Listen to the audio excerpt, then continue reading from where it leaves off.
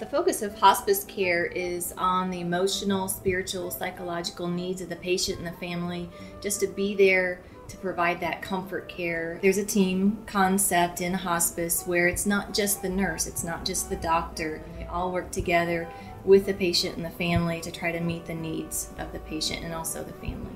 You're caring for the terminally ill. You're taking a very intimate moment, the last moments of a patient's life or a person's life, and caring for them.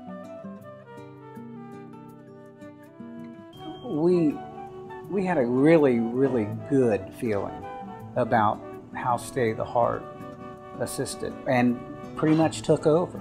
In that short period of time, they delivered an unbelievable amount of information and quality that had no price on it until Dad became diagnosed as terminally ill.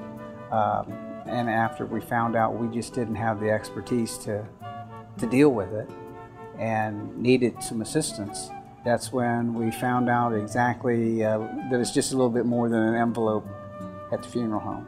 I'd have to say the biggest thing that Stay the Heart brought to the table for us was extreme flexibility for the needs that they provide.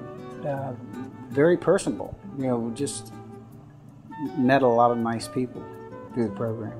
They just helped us understand more what he was going through.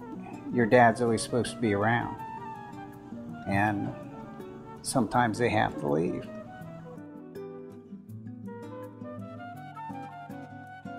The value of music therapy to hospice is invaluable.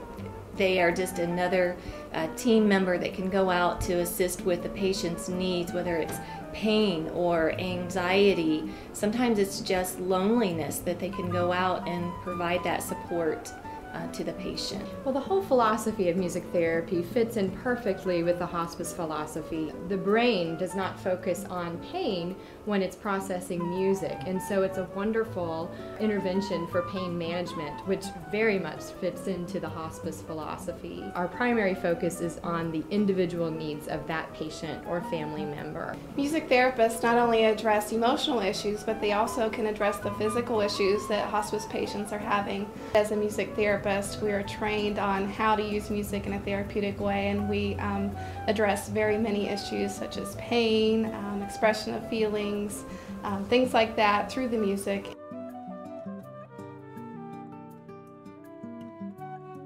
Music therapy was a part of my healing through my grief because it was inspirational and peaceful and joyful.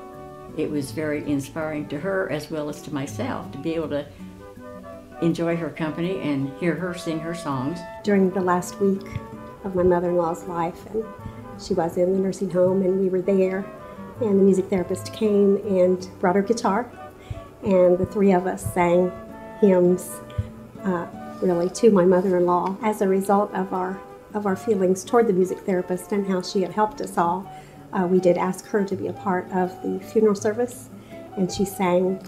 And she said a few words at the funeral as well. I see them a year after. I'll see them in a grocery store, or I'll see them at a meeting, and they'll say, "You have no idea how much that you helped me," or "You were right because you said that this would happen, and I didn't think it ever would, but it did."